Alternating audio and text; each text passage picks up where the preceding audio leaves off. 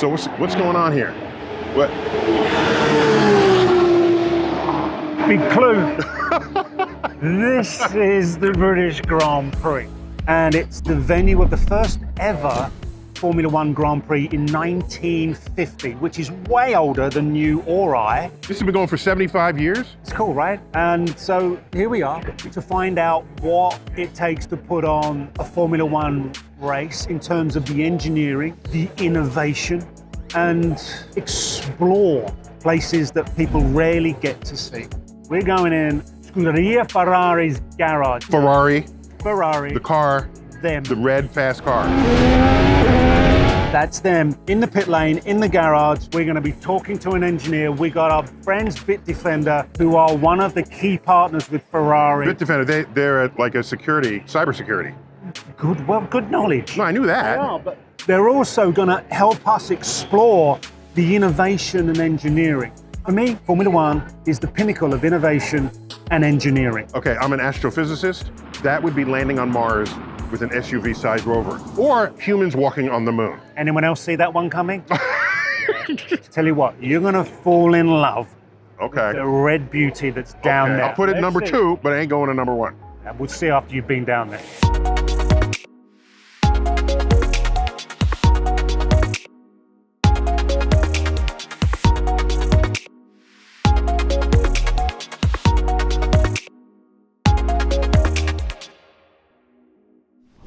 The Silverstone track is a former airfield. The straights are long, so you really can floor it and go for it. But they've also built in a number of long, I call them luxurious, luscious bends, and you get that speed. But as we found out, they're pulling stupid amounts of G. Normally when we think of G-forces, we think of something that's pressing down on you, straight the length of your spine. So two things will affect the G-forces in the turn. One of them is how fast you're going into the turn. The second is how tight the turn is. Both of those combined can increase, the tighter the turn, the faster you're going will increase the G-forces sideways. And these guys are hitting 3, 4, 5G, so 5G sideways. You know, your heart is just kind of dangling there in your chest. Oh, don't do that. Your head is like bobbing on your neck. Which is why you see the drivers, they've got this kind of brace around their neck, this contraption that I noticed attaches it them, in the compartment, they're shoulder to shoulder with the size of their seating area. And their head is restrained, right? So they can't, the head is not just some... Can you imagine being flopping around like that and you're getting 5Gs slid through the side of you? At 5Gs, yeah. Your inner organs, they're going to feel it. It's brutal. What can we compare that with? So when NASA launches astronauts, they throttle such that they don't experience more than 3 Gs. So that's why not the solid rocket boosters, which are unthrottleable. Right. Once you light those puppies, it goes. Okay, until they run out, then you separate them. And then the main engine, that's the one that they can throttle. And so that throttles in response to what these G-forces will be. And they're seated as you see, you know how they get into the spacecraft. So that one's actually against their chest because they're seated backwards. But keep in mind, that's sustained for the entire launch. And that can go up to several minutes, maybe even up to 8 minutes. What actually blew me away, not the fact that when you get close up to one of the cars, just how bloody big it is, but because they're modular, you can just pop parts of the car off. They're putting the nose on right now. And the most modular part are the tires. Right? Don't blink. You watch their 4 tires, you turn your head this way, you turn your head back, and it's 4 new tires on the car. I timed them. It was like 2.1 seconds or something. And they'll get it sub 2.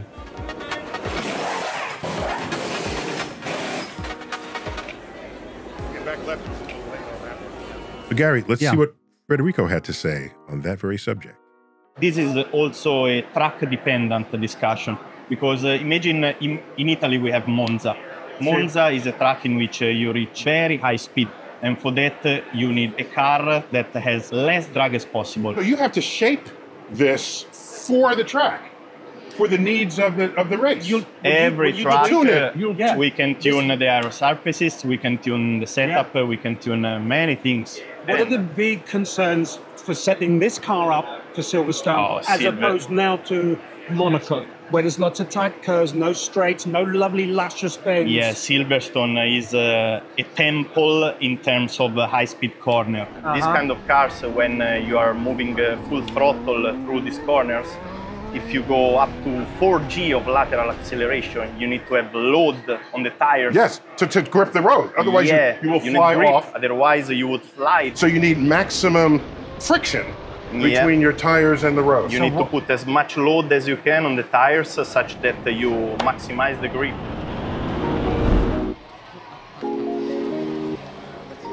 This is my first Formula One race ever. It was raining. Oh, that's British summer. I did not know. Summer. It was raining at 50 degrees. It's cold and wet, and it's July. So I was surprised. I was just ignorant of this, that you could race in the rain. You see what they did with not increasing the mass of the car, but increasing the weight on the car with the downforce. The force. Yeah. The force. Because when it's wet, it's slippy, as we've discussed already, and You need higher downward force. And how they go about achieving this. So the aerodynamics going over the car, there's the car shape itself, which surely they've thought about. But then they got those add-ons, right? There's an airfoil, basically creates extra air pressure down on the rear wheels, which is where your traction is coming from, not the front wheel. No. The structure of the airfoil as an add-on to the chassis enables the air to create a higher downward force, which increases the friction between the tires and the road, which then gives you more traction, because your traction is 100% determined by that friction. Now, have you ever seen, if you sit over the wing in an airplane flight, and you watch it when it takes off and when it lands, the wing gets bigger. Yeah. There's a piece of the wing that extends out. It extends out and curves down. So the more wing surface they have, the more lift. And since it curves down, there's pressure, air pressure on it to lift it up. Now take that whole thing and flip it. And now what they had on the Formula One was there's a curved surface that comes up.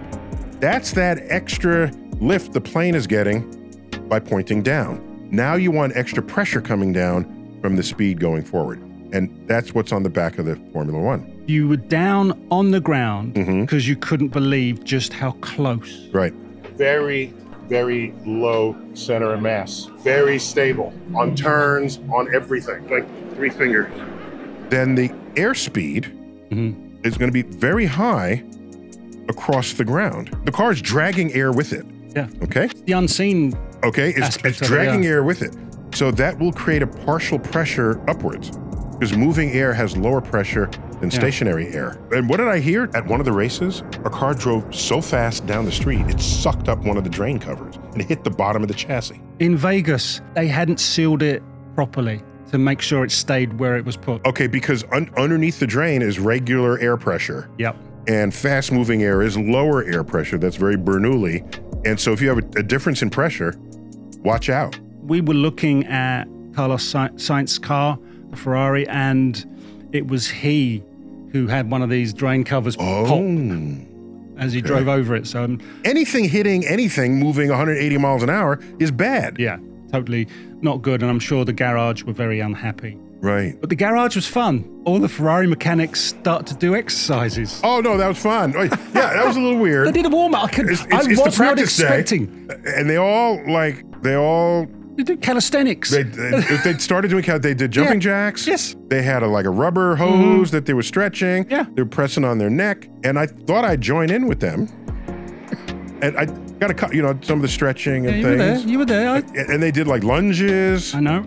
And at first I was wondering, what are they doing? They just killing time. They have to be nimble and ready when the car comes in for the pit stop, so that the pit stop doesn't last more than 2.5 seconds. All 4 wheels are on, secured, and the car's out in under 3 seconds, 2.5 seconds. It's impressive. Right. To say now, the of course, very they least. lose more time than that because they have to slow down to go into the lane. There's 50-mile-an-hour speed limit. Yeah, you can't. Can you imagine coming in at 100 miles an hour? It'd be like 10-pin bowling. You'd skittle people everywhere. With people 10-pin bowling. And then I think back to the sort of fan zone area we ended up in. Oh, the fan zone, right? Because they also had the simulated driving experience. Am I supposed to go on the grass? Is that allowed?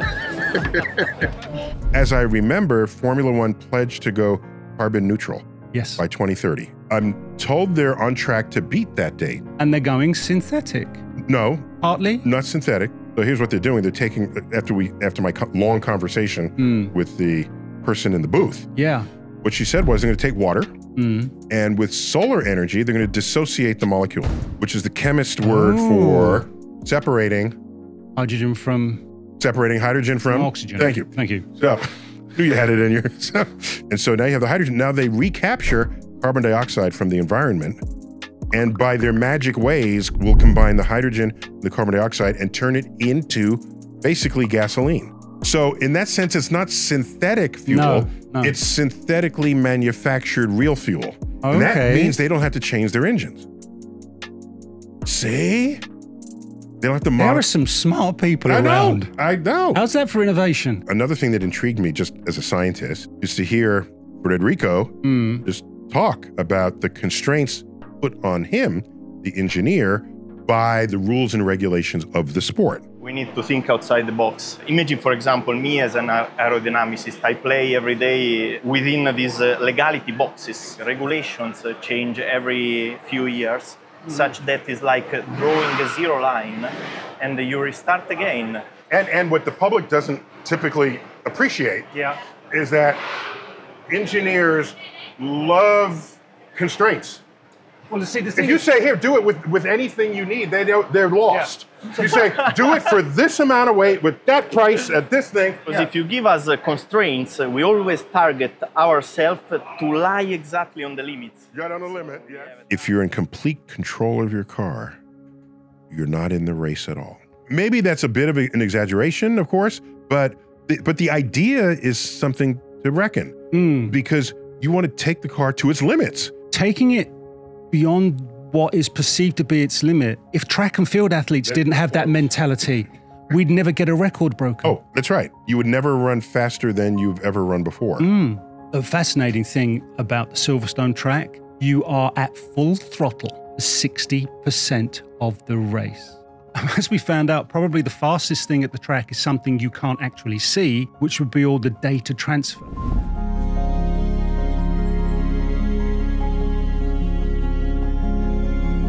Communications is one thing, but then Ferrari has to look at many other things. Intellectual property theft. Their design has to be safe and secure. So when they store their data is a very important place. If you know the concept of supply chain attacks or supply chain security, that's also very important, because if you have a nice car that has it's not like a plane with 1 million or 1 billion pieces, but I think there's a couple of 100,000 in there. And if one of them is faulty or hacked and it's digital, that can also create issues. If someone gets into the supply chain and gives you a faulty bolt that will crumble on the third turn, it can actually be lethal. I hadn't thought about that. Okay, so therefore, not all the world is bits and bytes. With the sponsorship, obviously, with Ferrari, and we can see it, it's visible. But what cybersecurity services do you provide? Is it just to Ferrari, or is it to F1 as a whole outfit? When it comes to Ferrari, they use our threat intelligence feeds. So basically, they consume all the data that we have related to cybercrimes and to cyber attacks. We send them various indicators of compromise. Basically, if you see that indicator of compromise somewhere within your organization, it means that you have been already compromised. So we send this to them. They can secure not only themselves, but also their partners and their other people they're working with.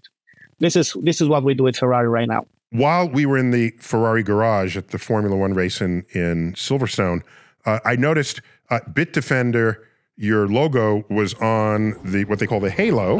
The Halo, which is kind of their modern version of a roll bar, I guess.